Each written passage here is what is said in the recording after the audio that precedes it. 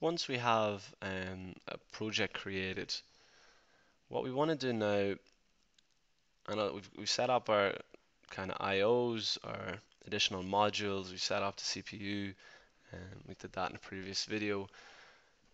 The kind of next starting point of creating a PLC project is to decide on your IO. And when we say IO, we mean inputs and outputs in your system. And it's always good to have a list of them out at the start to decide what you're using as inputs and what you're using as outputs. So in over here, underneath the PLC one folder, because that's what we've added in, and you can rename that if you wish. If we go into PLC tags, what we're going to do here is we're going to create two tables, one for inputs and one for our outputs. Okay, so if we double click on add in a new table, you see I've got a tag table 1 there, and I'm going to add in another one.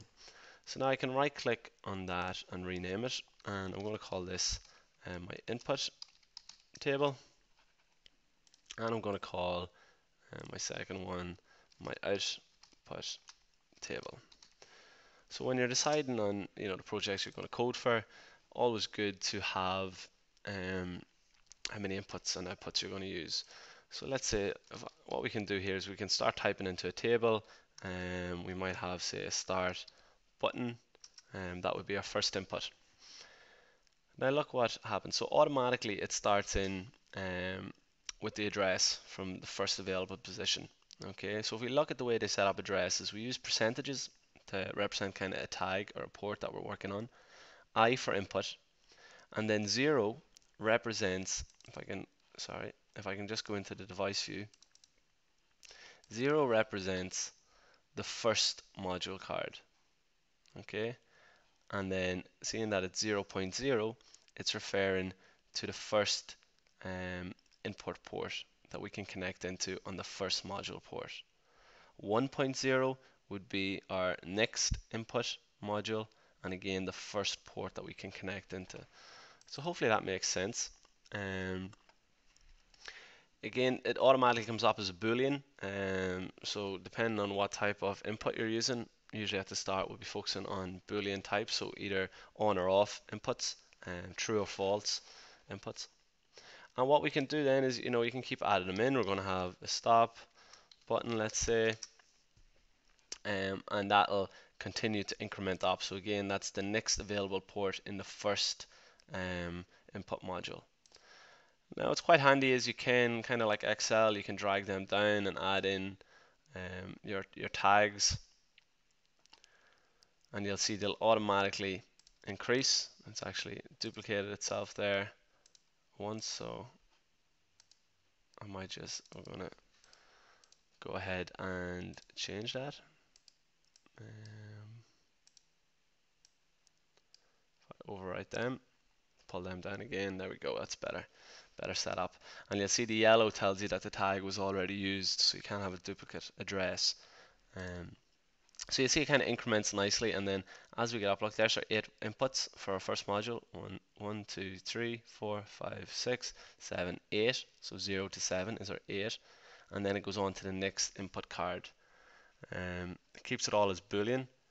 It automatically kind of puts in some names here, which can be annoying or can be useful. I don't know, it depends on what you're doing. Let's say we can rename one, we'll call it a toggle switch. Always some good practice is to type in capital letters. Programmers like using capital letters. And also what we like doing is underscores as well. So let's see what else we got here. We'll use let's say an e-stop, toggle switch, start stop button. Yeah, that'll do us for the moment. So we can delete them. Now that only kind of deletes it from my tag table, so we just got to be careful if we're using them values again, that we may need to just edit them and rename them so that they're not still keeping the previous name. You'll see there in terms of your inputs, with the brackets tells you how many inputs you have in your table.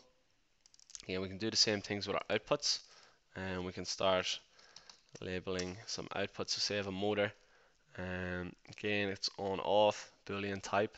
Now look at the address. It continues on from your previous table.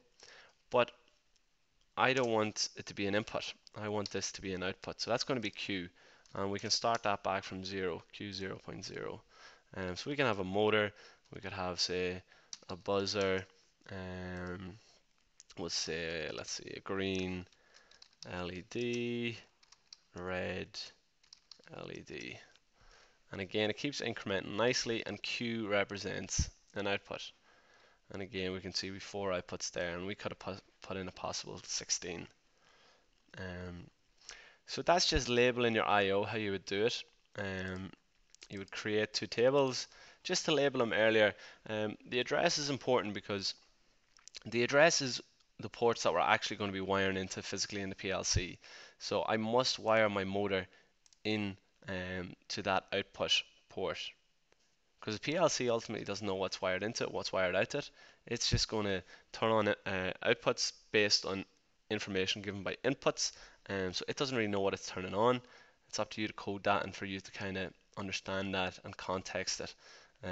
So the addresses are very important in the sense of how you wire it up when you go to wire it. So once you kind of set in this, you stick with the addresses and go with that. There's no reason why the motor couldn't have been wired in at port 2. That's just order I called them out. But now that I'm setting that, you want to keep those addresses. We've given them a name, so obviously it makes it easier to code. We don't have to constantly be calling these kind of addresses in. We've got, a more, I suppose, user-friendly way to call inputs and outputs now that we have these tags on them. So they are important, okay, especially with where they're wired into, wired out. That's why setting up your I/O list at the start is very important.